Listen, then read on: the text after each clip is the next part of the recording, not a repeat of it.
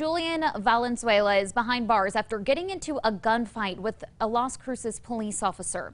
It started around 5:30 last night when officers found a woman with a gunshot wound. She gave them a description of the suspect and his car. They found Valenzuela driving a short time later and pulled him over. That's when he said to open fire on an officer who then shot back. He tried to speed away but ran into another vehicle and was arrested. Valenzuela is facing multiple charges, including attempted murder and aggravated assault on a peace officer.